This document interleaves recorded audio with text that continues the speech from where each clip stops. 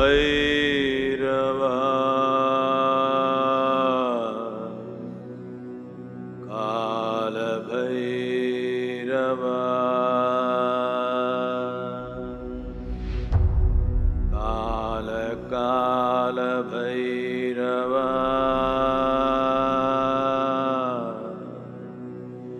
Mahakaleshwar.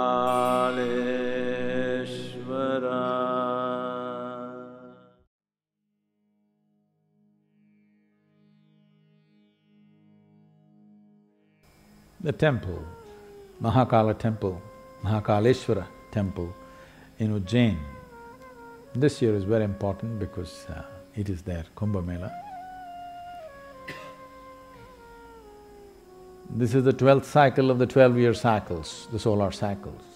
So very significant year for them, and it's called as the Simhastha Kumbha this time. This temple was built by a king named Chandrasena. Chandrasena was attacked. He is a great devotee of Shiva. He was attacked by people who wanted to destroy this culture. Ujjain had become a city of devotees and those who sought knowledge. It was almost like the second Kashi of India, where knowledge, learning, transmission of spiritual knowledge was the main hub of the town. That is what ruled the town, and people came to this town for that purpose. It is not on any trading route, so the town grew. It was called as Avantika at that time. This town Avantika grew big only as a knowledge hub, as a spiritual hub. So there were people who don't like it, there are always people who don't like it. So they wanted to destroy the city and they attacked. I won't go into the entire story, so he prayed to Shiva, and Shiva appeared in the form of Maha Kala and absorbed the enemies in a certain way and relieved him of this trouble so that he could continue spreading what he was doing. Kala, the word Kala means two things.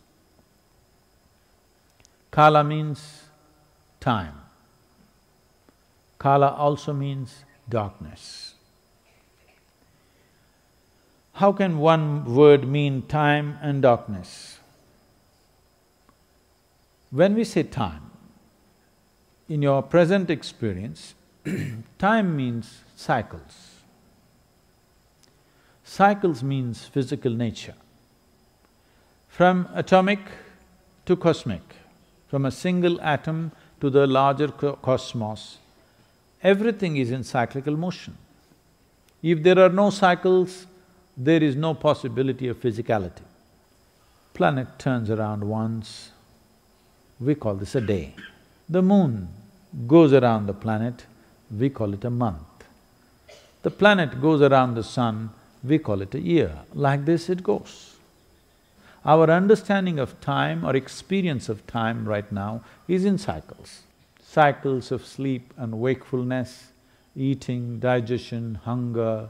Like this there are many cycles. It is only through circular movement of things do you know time. If there was no circular motion, if there are no cycles in the existence, if there is no physicality, you wouldn't grasp time. That is, time manifesting through physical existence. This physical existence is happening in the lap of a larger non-existence, which in English language they may call it space. Here we call that Kala or darkness. Why we are calling space as darkness is, if you want to see light, you need some opaque object, an opaque object which stops light. You can see my hand only because it is stopping light. You cannot see the air because it's not stopping light. Nor can you see the light in the air because it is not stopping light. Anything that does not stop light will not be seen by you, it will be darkness to you. Either you must see the source of light, or you must see an object which stops light, otherwise you will have no experience of light.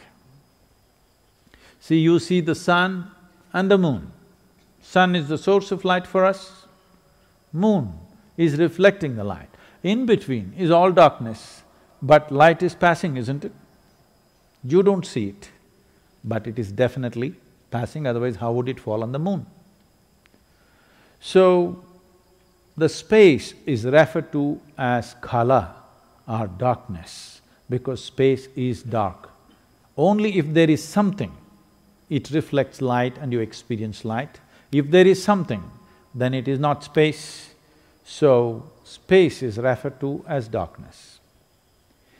Between time and space, why are they mentioned with one word? Because they are one. In the sense, right now, let's say this is point A and this is point B. These 2 points are possible only because there is time. It's not because there is a distance, there is time. Because there is time, there is possibility of distance or space. If there is no time, there can only be one point, and one point cannot happen in physical existence. There can only be polarities, things can exist only as polarities. So, if there is no time, if there was no time, there would be no space, there would be no two different things. Nothing could exist, even nothing could exist. Not just something, even nothing could exist. So the basis, the fundamental basis of existence is known as kala or the time, only because there is time, there is room for space, otherwise there would be no space. As right now, your experience of time is only in cyclical moments. Your experience of time is only an expression of physical nature because physicality exists only because of cyclical movements. The entire aspiration, the spiritual aspiration is to attain to mukti or liberation, means you want to transcend the ways of physical, or in other words, you want to transcend the cyclical nature of the existence. Transcending the cyclical nature of the existence means transcending repetitive process of life. Transcending repetitive process of life means transcending the compulsiveness of who you are. From compulsion to consciousness, from compulsiveness to consciousness, this is the journey. So if you want to move from compulsiveness to consciousness, the limited experience of time that you have right now, which is an expression of the cyclical moment of physical existence, if you experience time without the basis of physicality or without the limitations of physicality, then we call that time as Maha Kala. Maha Kala is the lap upon which creation is a smattering of things. Huge galaxies, but still, they're just small specks of creation. Rest is all empty space. 99% or 99 and more percent of an atom is emptiness, that is Maha Kala. Though the atom is in cyclical movements, over 99% is emptiness. In the larger cosmos, over 99% is emptiness. Huge galaxies in cyclical movements, but over 99% is emptiness. So it is in the lap of Maha Kala that creation happens. If you are involved with limited specks of creation, then you experience time as a cyclical movement. This dimension is referred to as samsara, which means cyclical movements. If you transcend this, then we call this vairagya. This means you have become transparent. If you are transparent, you don't stop light. If you don't stop light, this means you have become free from the compulsive nature of life or the cyclical movement of life. If you become free from the cyclical movement of life, then we say you are in mukti or absolute liberation. So those who are aspiring for mukti, those who are seeking absolute liberation, for them this dimension that we are referring to as Maha Kala becomes of paramount importance. The Maha Kala temple, the linga that is consecrated there, is of phenomenal nature. It will shake you from the root of your existence. It is really an incredible consecration. It is just done for this purpose, that in some way it dissolves you. There is a dimension of Maha Kala in the Dhyana Linga, but it is clothed so that only those who seek, for them it will be available. There it is a little more, there is certain flagrance to the way he finds expression, there is a certain forcefulness, raw forcefulness. One must be ready to go into this temple properly because it's of a tremendous power and it is not for the faint-hearted.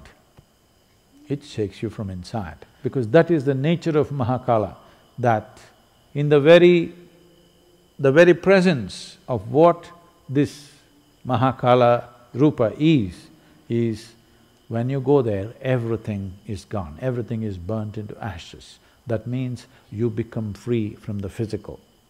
That means it pushes you, it propels you towards your ultimate liberation.